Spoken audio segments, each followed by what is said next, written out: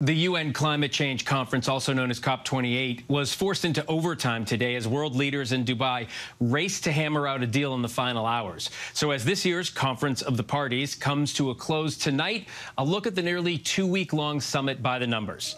On the 13th and final day, closed-door negotiations pushed well into the early morning hours in the United Arab Emirates. At issue, a deep divide between nations over how to deal with fossil fuels after a 21-page draft was issued Monday.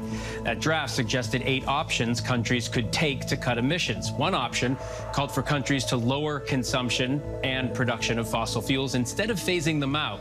The goal there to achieve net zero by, before, or around the year 2050. More than 100 nations, including the U.S., pushed for language to include a phase-out. Looking at other highlights from this year's meeting, 152 countries endorsed the Declaration of Agriculture, Food Systems and Climate Action, which addresses the link between food and climate.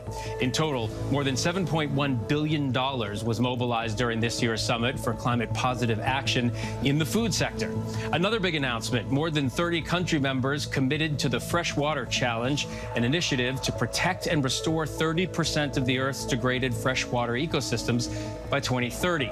But the fight to save our planet is far from over, with next year's talks already on the calendar starting November 11th in Southwest Asia in Azerbaijan.